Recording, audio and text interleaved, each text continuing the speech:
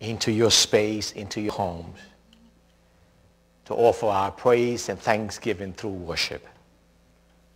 We invite you now to connect spirits, even from a distance, as we unite our hearts in worship to God. All our weakness and strength, with our youth-filled spirit and aging bodies, we come to be your people, O God. Strong in faith and eager with questions, singing our praise and whispering our prayers, we come to be your people, O God.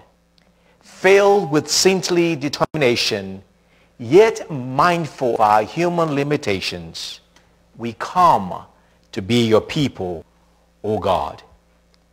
Made strong in your endless love for us, we know ourselves to be yours. And so, O God, in the spirit of worship, we come to be your people.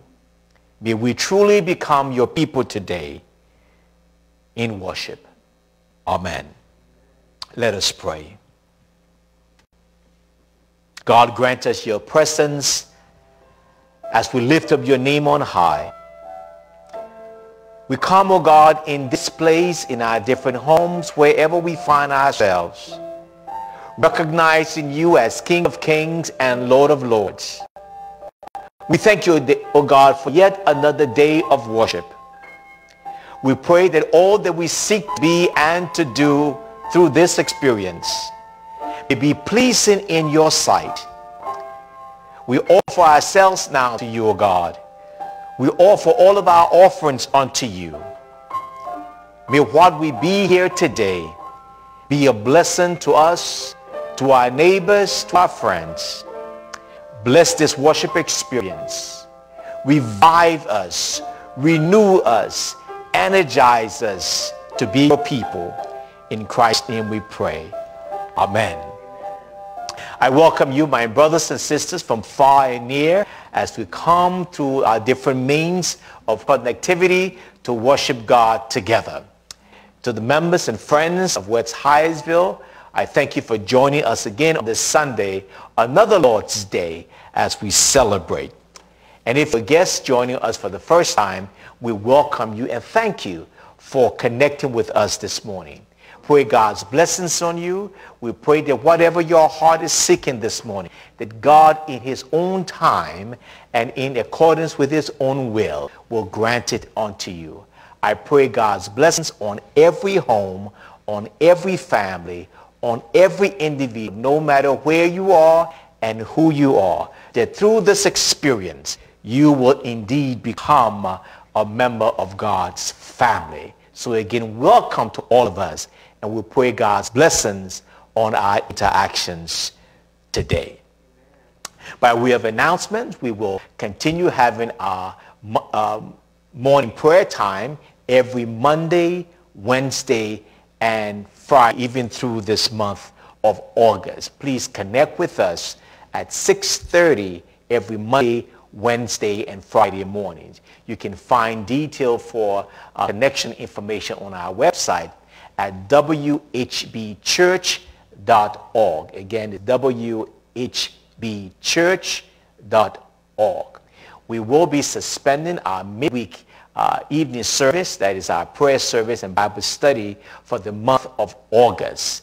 We will resume our Bible study in the month of September.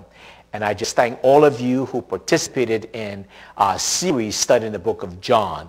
I thought it was a wonderful, wonderful series, and I hope that it impacted your lives in a positive way. So again, just be reminded, our morning prayers continue Monday, Wednesday, and Fridays. But for the month of August, we are suspending our midweek service. Again, let me remind you, as part of our community announcement, that we encourage you to continue wearing your mask and do all you can to help curtail the spread of COVID-19. And we're going to be praying for those who are living with the pandemic, even as we all seek to do the best we can to protect ourselves, our families, and our neighbors. Again, let me remind you, voters registration is open and has been for a while. So if you have not already registered to vote, we encourage you to please do so. And then when the appropriate time comes, we encourage you to vote. We continue to be in prayer with the Martin family, Sister Martin, and on Tuesday, August the 4th, we will be laying to rest her son, Michael, on August the 5th. And that funeral will take place at the Stewart Funeral Home, 4001 Benny Road, Northeast, Washington, D.C. We are only invited if you are able to the viewing that starts at 10 a.m. and conclude at 10:45 because of the restriction placed on gathering and the enforcement of social gathering. The actual funeral, which begins at 11, will be limited to family and invited guests of family only. So again, the view is at 10 a.m. to 10:45 at 4001 Benny Road, Northeast, and it's going to be at the Stewart Funeral Home. So those of us who are able and want to come by and just wave to the family and just sympathize with them with your presence, you can do so beginning at 10 a.m., 10:45. The funeral will be closed to family members and those whom the family have invited only. This being the first Sunday in the month, we want to take the time to recognize those persons who are celebrating birthdays and anniversaries. We want to pray God's blessings on you for having another year. And we pray that as you grow older, that you will grow wiser. And for those who are celebrating anniversaries, we want to thank God for you, and we pray that God will continue to sustain your union. Again, to those having happy birthdays, we say happy birthday to each of you and happy anniversaries. May all of us rejoice with you in this moment. And we want to be in prayer also for those persons who are returning to school. Most of our young people will be returning to school, and want to pray for the anxiety level, more importantly, the anxiety level of the parents. All of us who have school-age children, we know what it means when we're sending them back to the classroom in the season of COVID-19. So we want to keep all of them in prayer. It's time to give, and again, I want to start that call to giving by thanking you for your gifts. Again, we want to thank all of you who making the sacrifice to support your church through your tithes and your offerings. I want to thank you so very much for all that you do to continue to sustain the church. And so as we come now to give, a just simple reminder, we give out of love for God, out of appreciation for what God has done for us, what God is doing, and what God will do. In a moment, we're going to invite Deacon Limas to come and pray for us, to give us our offertory prayer. But as you prepare, wherever you are, to give back to God, we pray that you would give out of the honest spirit of your heart. That you're not giving out of duty, out of commitment, but you're giving out of love. So as you gather your offering, as you fix your mind on what you're giving God, we invite Deacon Limas to offer us our offertory prayer.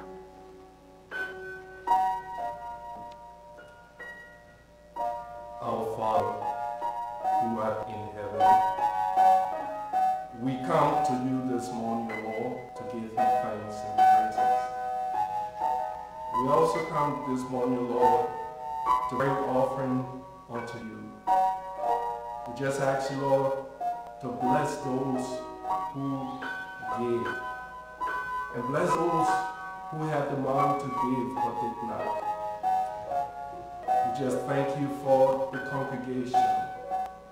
We know that some of our members are going through financial hardship, yet still they give faithfully unto your kingdom will. So we just thank you, Lord, for all that you have done and all that you continue to do in our lives. In Jesus' name I pray. Amen. Amen. Amen. Thank you. Thank you, Deacon Limas. And so receive your gifts in Jesus' name. And thank you for supporting the ministry here at West Hyattsville Baptist Church. It's prayer time. In a moment, Reverend Faye Bostic is going to come and lead in our community prayer. We want to encourage you wherever you are to pray along with us. There's so much that we stand in need of. All during the week, a number of us, including some of you who are watching the service right now, we pray constantly, we pray diligently. We gather for 3 mornings and 1 evening every week to pray for the concerns of just not our nation, not only for our community, but for each other. And so we want to lift those people who have asked us to pray for them. We know we cannot name everyone, but this morning we want to, in a special way, remember Brother Henry Clement. We pray for Brother Clement this morning, his family, as they together battle illness. We pray that God will visit that home and that God will comfort them in the moment of medical hardship. We pray for Brother Clement's spirit, even as he seeks an intervention from God in his life. We pray for Brother Brian Taylor. We thank God for what God has been able to do with him throughout his years. But now he prays for a breakthrough, for a miracle. And we pray for both Brother Taylor and his mother Thelma. We pray that God will bless that family and that home in a special way. We also lift up Sister Martin. We mentioned a few moments ago that on Tuesday she'll be laying her son Michael to rest. And so we pray for her, for her family, for the siblings, for all of the surviving relatives, that God will be with them. We thank God for this church and for all of the members of this church. We thank God for allowing us to continue to do ministry even in these difficult times. So we pray for everyone in this church, every family member, that God will continue to strengthen us. We pray for the entire community of Hyattsville. We pray for the state of Maryland and this nation and our world. That God will continue to help us to live with and survive COVID-19. But we pray for civility in our politics. We pray that as we move closer to national elections, that God's Spirit will be in the hearts and minds of those who are seeking to occupy positions of leadership. That, oh God, that we pray to you that they will seek the interests of the people that they desire to serve. That they will speak to issues and refrain from humanity abuse. That they will speak language, oh God, that will unite this nation and not continue to divide us. We pray this morning, oh God, especially for those persons who have still not taken COVID-19 seriously. We pray especially for our young people who think that because of their youth they are invincible to this disease. We pray that all of us, oh God, will come to realize that we are indeed our brothers and sisters' keepers.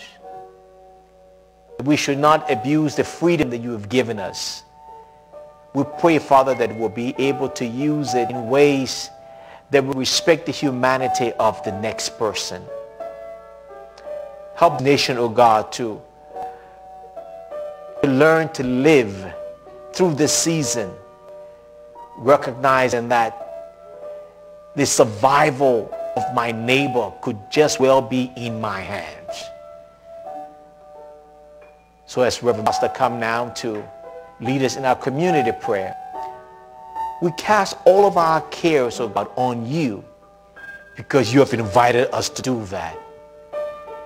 And so, family, wherever you are, let's unite in our hearts as Reverend Bostock leads us in our community prayer. Let us pray together. Heavenly Father, merciful God, my Lord and my God, my strength and my Redeemer. Lord, it is with thanksgiving, Father God, that you have blessed us to come here this morning, Lord God, to give you all the honor, praise, and glory, Lord God, and we thank you, Father. We thank you, Father, for our rising up this morning. We thank you, Lord God, for just blessing so many to be able to get up out of their beds this morning, to turn on TV, to listen in on the phone, Lord God. Lord, we thank you, Lord. You are worthy, Lord God, of all the honor, praise, and glory. Bless all of those, Lord God, that are looking to you, Lord God, because from you cometh all their help and strength. Lord God, we thank you, Father, for Jesus Christ, our Savior, who died on the old rugged cross for our sins, that we all might have a right to eternal life. We thank you this morning, Lord God, for eyes to see, ears to hear, hands to touch, feet to walk, Lord God, for so many of us, Lord God. And we just thank you for the opportunity, Lord God, that we can open up our mouths, Lord God, and open up praises to you, Father God, in the name of Jesus. You said in your word, if my people who are called by my name will humble themselves and pray and seek my face, turn from their wicked ways, then I will hear from heaven. I will forgive their sins and I will heal the land. And Lord, we come to you right now, interceding on behalf of so many that are going through. Lord God, so many are sick right now, Lord God, on their beds of affliction. Dear Heavenly Father, they are calling out to you, and so we pray, Lord God, if it's your will, that you will raise them up, that you will heal their bodies, Lord God, that you will work a miracle in their lives, dear Heavenly Father. Our pastor has called out names, Lord God, among our congregation. And Lord, we lift them up to you, Lord God. We lift up the members, Lord God, that are not doing well, dear Heavenly Father, on our sick list, Lord God. We ask you to move in a mighty way in their lives, dear Heavenly Father, and let them know that you are God, that you can do all things, Lord God, that there's nothing too hard for you. And Father, we thank you right now for interceding, Lord God, for just blessing somebody right now, Lord God, for healing somebody right now, dear Lord God, for alleviating the pain in somebody's body right now, dear Heavenly Father. Oh, Lord, we thank you right now because we know you're God who can do all things, Lord God. Heavenly Father, just move in a mighty way. Lord God, bless all over the land, dear Lord God. So many are experiencing this COVID-19, Lord God, the virus in their bodies. So many are on ventilators right now, Lord God. Father God, we ask you to intervene right now, that you just move in their lives, Lord God, and raise them up, dear Heavenly Father. We pray blessings upon the caregivers, Lord God, that are there for them, the nurses, the doctors, the technicians, and all others, Lord God, who have been entrusted to their care, that you just move in their lives and give them the know-how to do what they need to do, Lord God. Father God, protect them, dear Heavenly Father. Oh, Lord God, we pray in the name of Jesus. Bless our land, Lord God. So much is going on, dear Heavenly Father. So many out there protesting, dear Lord God, for social justice, dear Heavenly Father. Keep them in your care, dear Lord God. Be with them, dear Lord God, in the name of Jesus. And let them have the right mind to know what they're protesting for, Lord God. Father God, just bless them. Send us a leader, Lord God, among the protesters, dear Heavenly Father. We know that everyone cannot be a leader, Father God, but we ask you to move in a mighty way as you have done in the past, Lord God. Father God, let us be mindful of all of those, Lord God, that lost their lives, Lord God, for the sake of justice, Lord God. Oh, Father God, let us be mindful, dear Heavenly Father, oh, Lord, that we need to get out there and register and vote in November, dear Lord God. We can make a difference, Lord God. Oh, Heavenly Father, just move in somebody's life to say, my vote will not matter. Lord, let them come to realize that we all get together, Lord God. Our votes will matter, dear Heavenly Father. Father God, just move. And we thank you, Father God, for your blessings. We thank you for being God Almighty. We thank you, Lord God, how you moved in our lives, dear Heavenly Father. We can all testify to the goodness of what you have done, and we can just share that with others. And thank you, Lord God, because you are worthy. You've always made a way out of no way, dear Lord God. Oh, Heavenly Father, you said weeping may endure for a night, but we know that joy will come in the morning, oh, Heavenly Father. And we know that you are God, that your will be done, dear Lord God. And we trust you, Lord God. We lift up your holy name.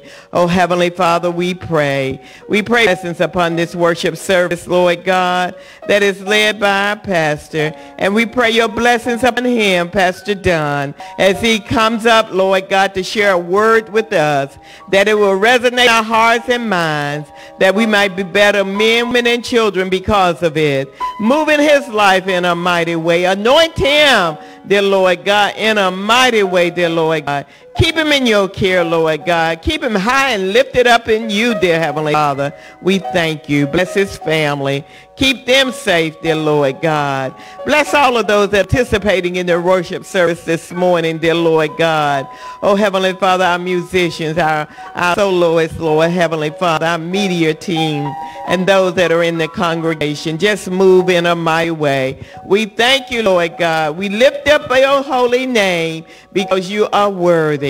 And Lord, just bless us, Father. We love you, Lord. We want to do the right thing, dear Heavenly Father. Just bless and keep us all in your care. In Jesus' name we pray. Amen and amen. Praise the Lord.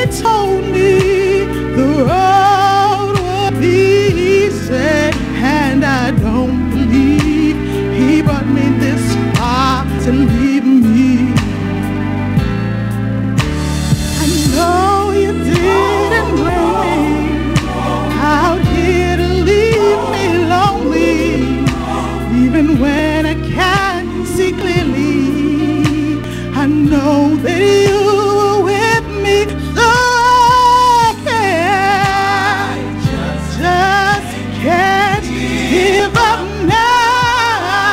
No, I've come too far from where I started from. Nobody told me the road would be easy, and I don't believe you brought me this far to leave me. Said I can't give up now.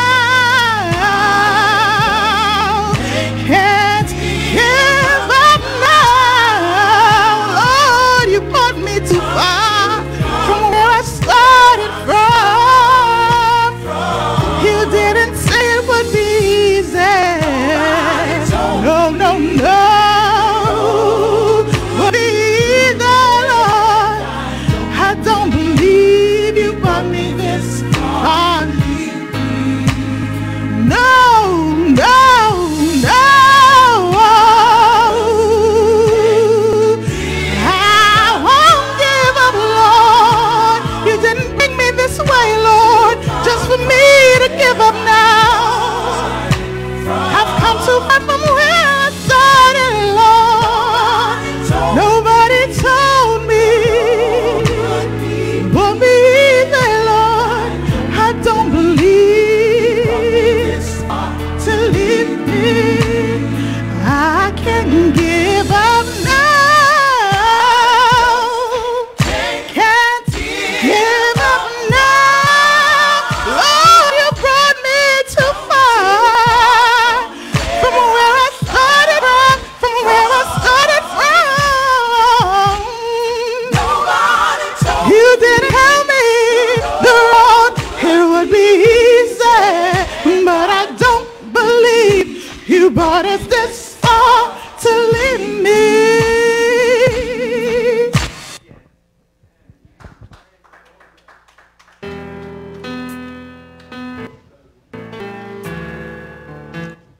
Amen, amen, amen, amen, amen.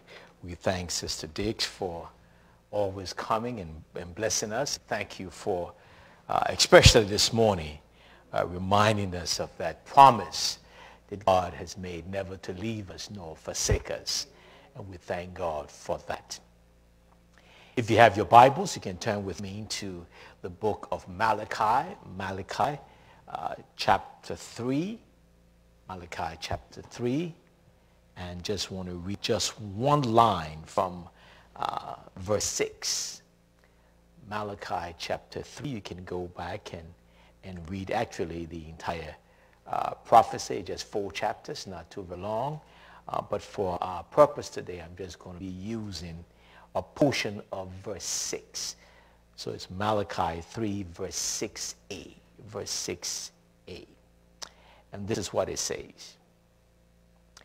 I, the Lord, do not change. I, the Lord, do not change. One of the greatest challenges to living is having to deal with the inconsistencies of life. I think life would be better lived if we didn't have to go through the different stages of changes. No matter who you are, no matter how much money you have, no matter your level of education, your position of influence in the society, all of us go through changes. You can practice the best diet. You can take advantage of all of the cosmetic surgeries. Life presents us with changes. And the challenge we have is trying to adapt to these changes.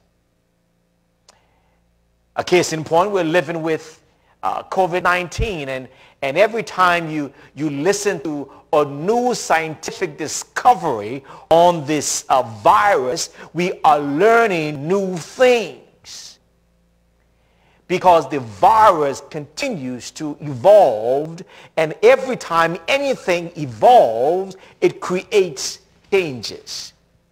And so our approach to something that is constantly changing creates a level of difficulty and creates a level of confusion that in some instances leads to depression.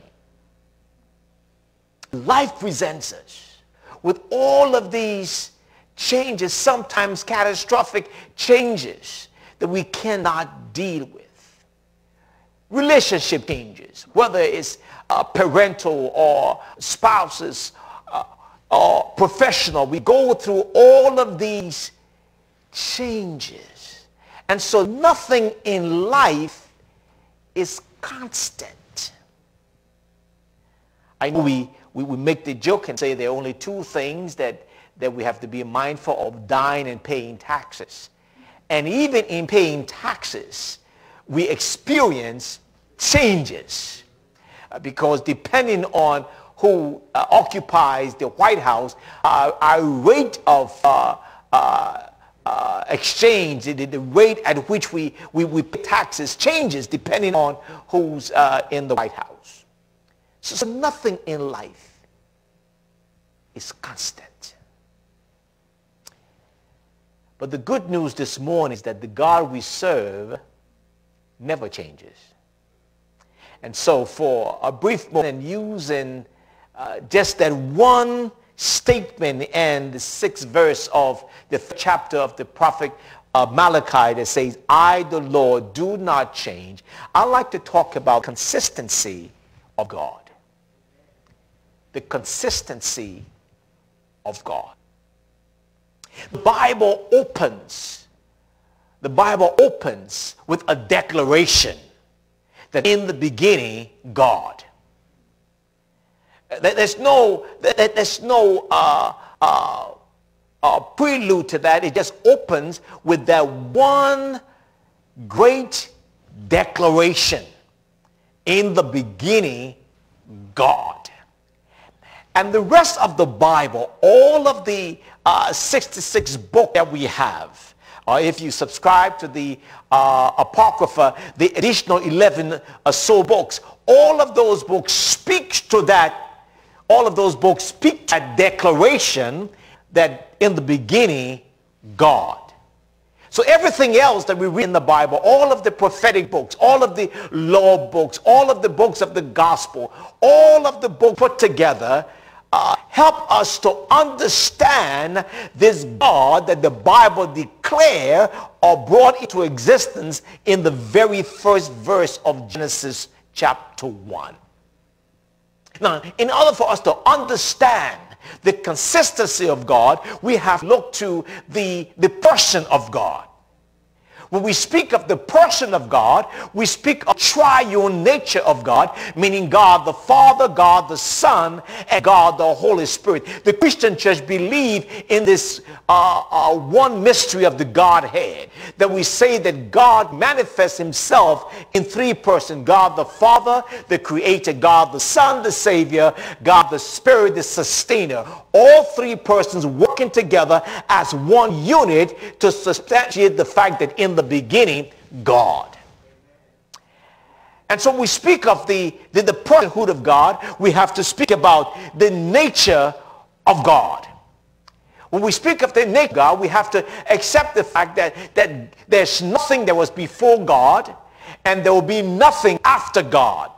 So much so that the Bible in Revelation declare that God is the Alpha and God is the Omega. Those are two letters in the Greek alphabet. The Alpha meaning the first and Omega meaning the last. That God is the Alpha before everything and God is the end after everything. So there was nothing before God and there will be nothing after God. We speak to the nature of God because God has been the same in the beginning when he spoke into existence, the created formation, and God will be when this world ceases to be.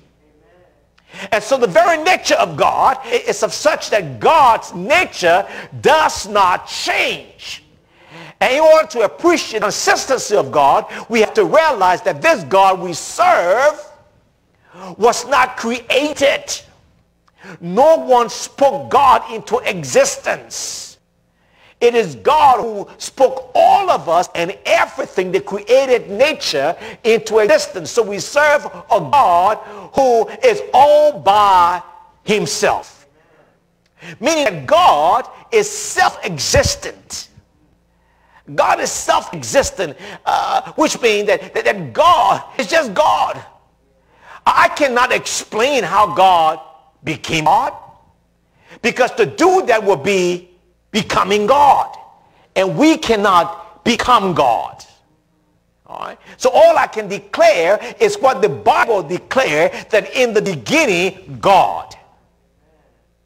All right? So we appreciate a God who did not come by way of any explosive means, a God who did not come by way of any scientific means, a God who did not come into existence because of the Big Bang Theory, a God who did not come to existence because a committee decided to create a God.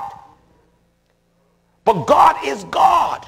And because God is God, because God never changes, it speaks to this consistent God. Now, before you get confused into understanding the consistency of God, this consistency is not making reference to the fact that just because God healed my neighbor, he's going to heal me.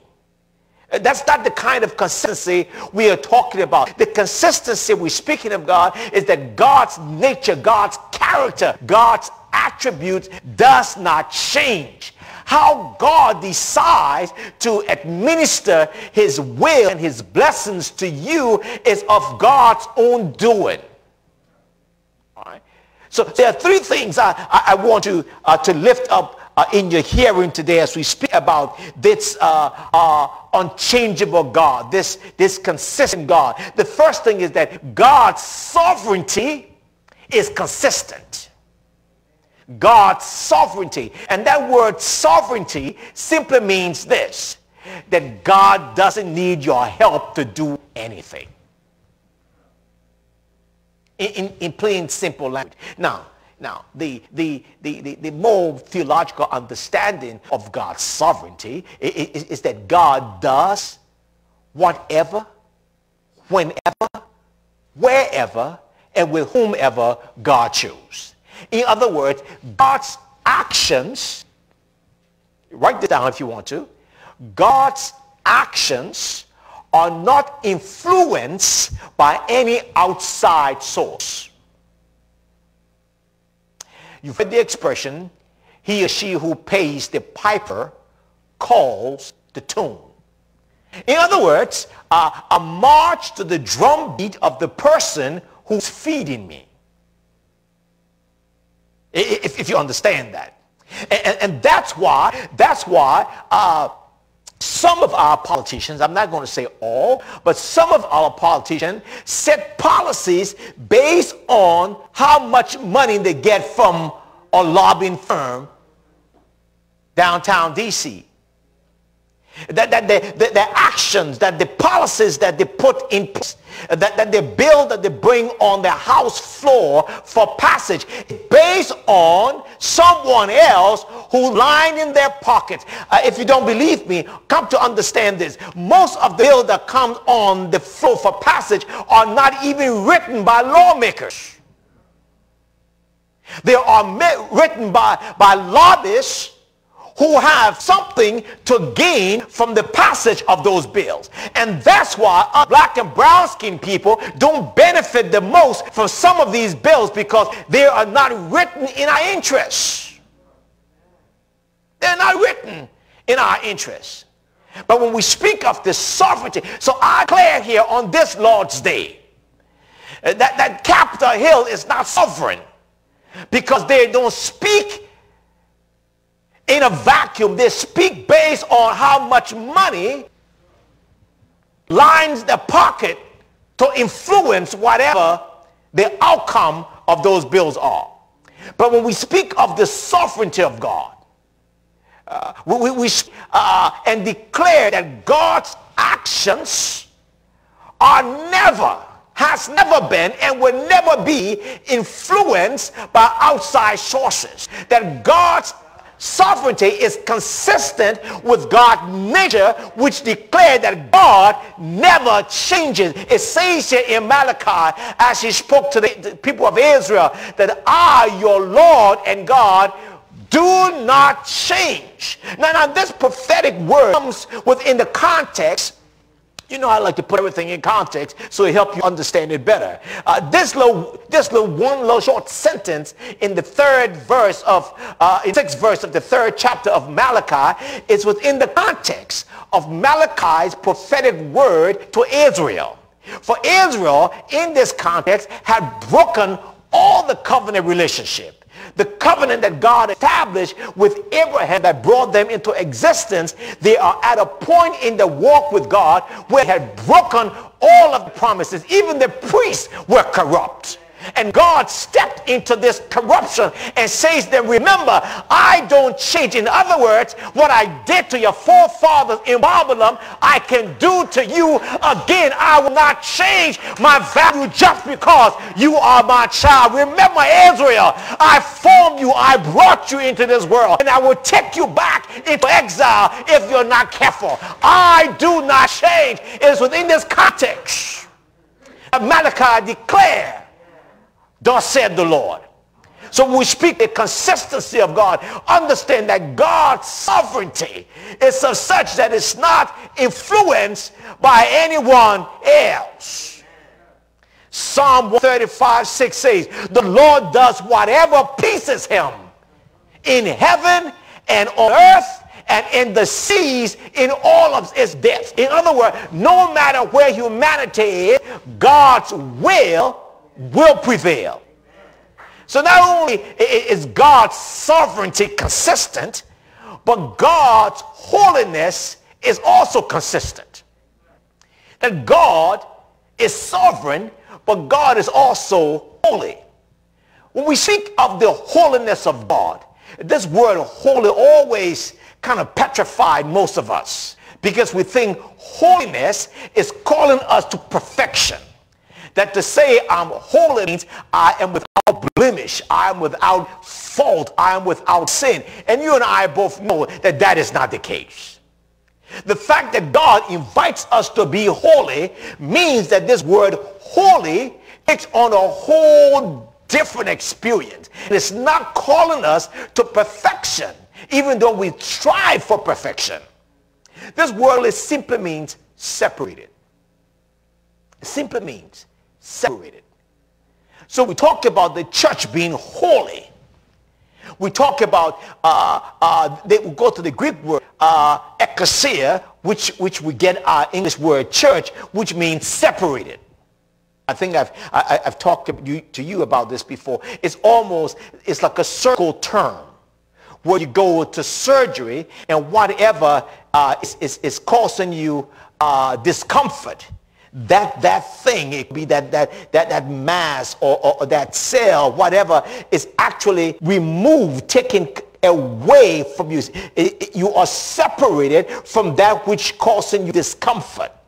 So when you think about the church, when you think about holy, think about that. Think about being removed from that element that will cause you some spiritual discomfort. When we speak of the holiness of God, we're speaking about the fact that God is totally removed from anything that defiles God being God. So even though God died for our sins, God does not have a character that can sin. And so God has always been separated. It's almost as a paradox. How can God be separated and walk with us at the same time? That's what makes God God. Because God can tabernacle with us. God can pitch his tent in our community. God can build his apartment within our community. At the same time, will be removed from all of those things that Paul says so easily beset us. And that's what makes God, God. And that speaks to the consistency of God. So not only is God sovereign, not only is God holy, but God is also merciful. Let's spend some time talking about this word mercy, because we use it all of the time. God have mercy. Oh, God have mercy on me. We use this word all the time. The fact of the matter is, Israel always found herself seeking the mercy of God, even though Israel knew from the very beginning what God had required of them. But because Israel knew that God was merciful God, Israel always messed up, came back, fell on bended knees, and said, Lord, have mercy. Our world today, our world, for the most part, we have a very low tolerance for deviant behavior. We have very low tolerance for deviant behavior. So much so that the people who break the law, depending on who they are to us, we want the law to be thrown at them with the full weight and full force. So much we want them to be what? Taken out of society. Because we have no tolerance for the actions of that individual or group of individuals, especially if those actions affected my well-being. Even if those actions affected well-being. The story is told of this mother whose son had done something that warranted death within Napoleon's army. And at the sentencing of this young man, his mother appeared before Napoleon and said to Napoleon, please have mercy on my son. And Napoleon said, this is not the time for mercy. This is the time for justice, because your son does not deserve mercy. And she said, all due respect, sir, if my son deserved it, it wouldn't be mercy. If my son deserved it, it wouldn't be mercy. For no one deserves God's mercy. Mercy comes to us, and not because of how good we have been. Mercy comes our way because of God's consistent love for his creation. None of us deserve God's mercy. But God's come in our lives at that point in time when we have messed up. And all we need and all we can do is to declare unto God, God, here I am. Have mercy on me. In other words, God, please give me some of that which I don't deserve. Because if God was to dispense justice on us, none of us would be here, because we all stand in need of God's mercy. And God's mercy is spent in ways that is consistent with his nature. That God says, I know the plans I have for you. I don't want to harm you. I want to be good to you. I want to give you a bright and a kind future. I want to bless you in who you are. And so I come into your space not to condemn you, even though our very actions warrant the justice of God. So when we speak of the consistent nature of God, when we speak of the consistency of God, we're speaking of a God who does not change, but he deals with us based on who God is. We find the book of Hebrews chapter 13, verse 8, speaking about this consistency of God. But now in the person of Christ, he says what? The book of Hebrews says what? That Jesus is the same yesterday, today, and forever. Hebrews is speaking to the exact same thing that the prophet Malachi spoke about in Malachi 3 verse 6, when he says what? I, the Lord your God, does not change. Hebrews says the exact same thing of Jesus, that Jesus is the same yesterday, today, and forever. Why could Hebrews say that about Christ? Because we talk about the blessed Trinity of the Godhead. If God does not change, then Jesus cannot change. If Jesus cannot change, then the Spirit of God cannot change. Why? Because God, Jesus, and the Spirit equals to one Godhead, and they are consistent with each other. So the consistency of God does not only apply to us, but it applies to the Godhead itself. And so the church celebrates that we serve a God who doesn't change. A God who stays consistent with all of human creation. And it doesn't matter what comes to influence our community, our environment, our family. God is still the same. God's love for us is still the same. That if God loved you yesterday, that he'll love you today and he will love you tomorrow.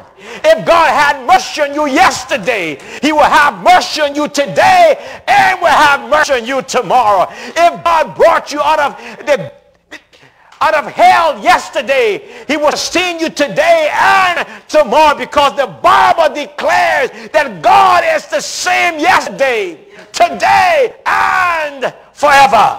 That God never changes, because his nature is consistent with who he is. And so we celebrate today knowing that the church of Jesus Christ will serve a God who never changes. Yes, the clouds will go dark. Rain will fall. Hurricane will rumble. Tornado will destroy. But God stays on forever.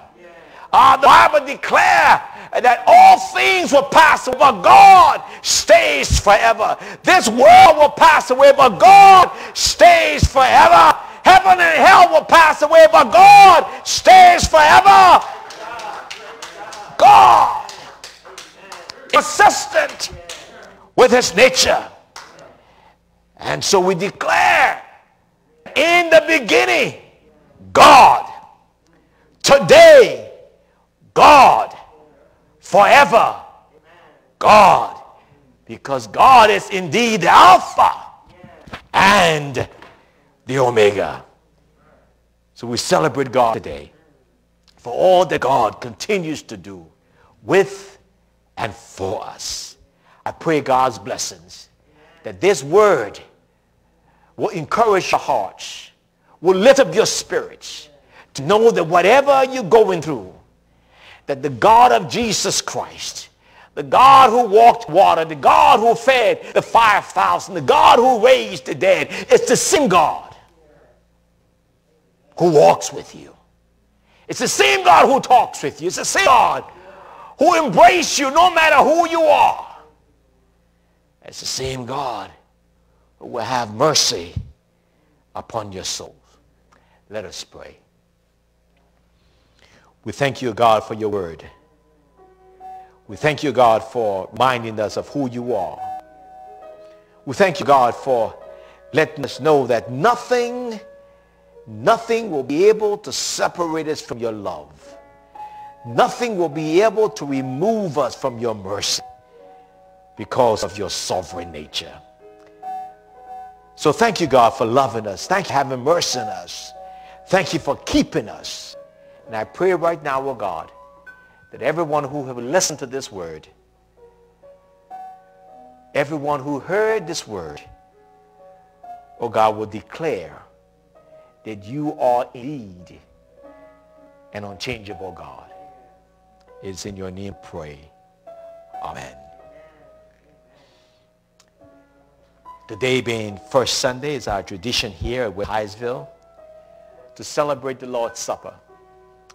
And so I invite you now to reach for your elements, your bread and your juice, that we'll come to celebrate this symbolic act of the church. Symbolic, yes, but with so much meaning. And so I pray that this experience will yet again remind us of the love that Christ has for his church. Love so divine that calls him to give his life for his church. So as you prepare yourselves, I invite us now to come together to celebrate this wonderful, wonderful feast of the church that we called the Lord's Supper.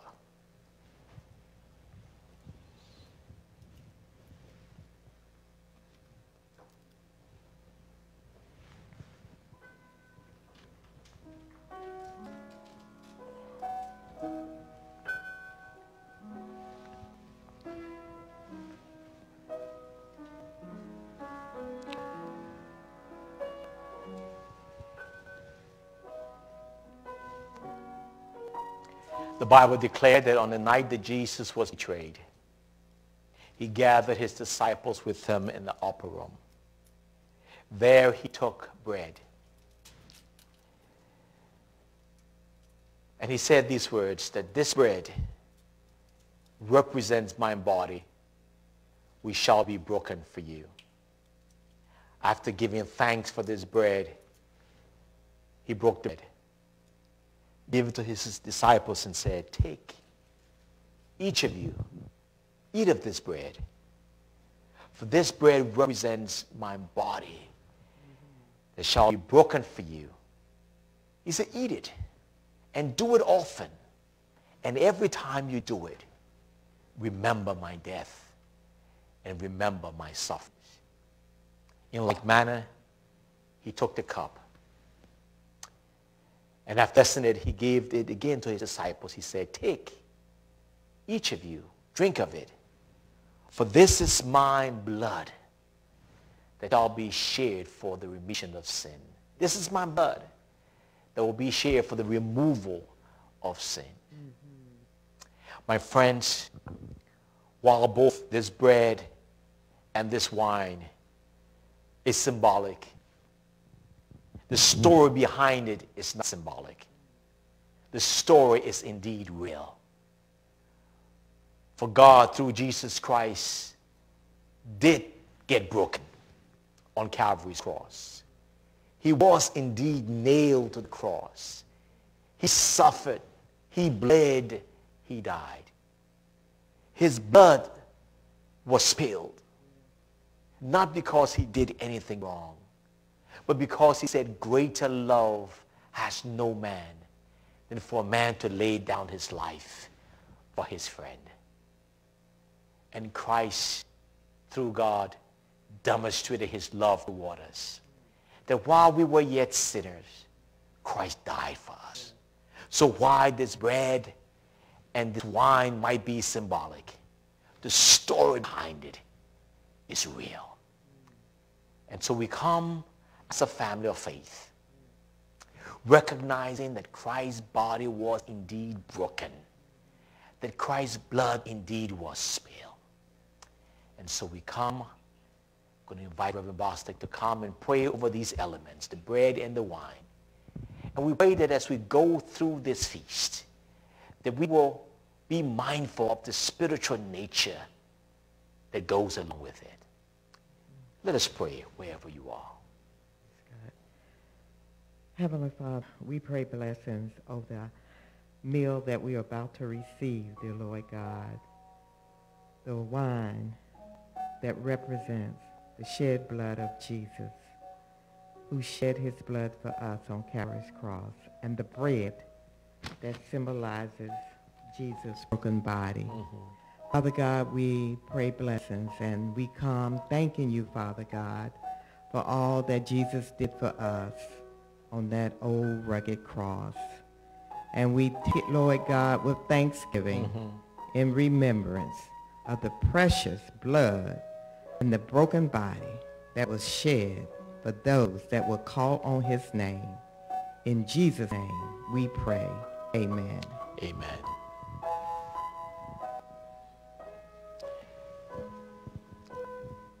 The broken body of our Lord and Savior Jesus Christ. Let us commune together.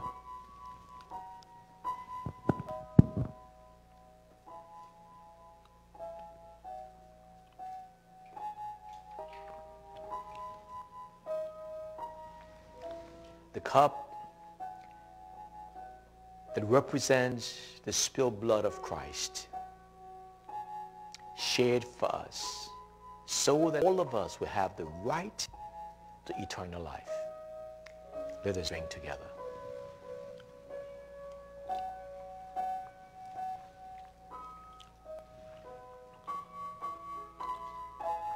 Eternal God, may we forever remember how you walked the dusty streets of Palestine, how you took your cross and went up Calvary's hill, how you suffered, bled, and died, all because of me, all because of us. Oh God, may we rejoice in the fact that we do have an empty tomb that declared that on the third day you rose again as Lord and Savior of all of humanity. And oh God, fix our hearts and minds toward the day when the trump of the Lord shall sound. And oh God, those who are gone before us shall be raised incorruptible.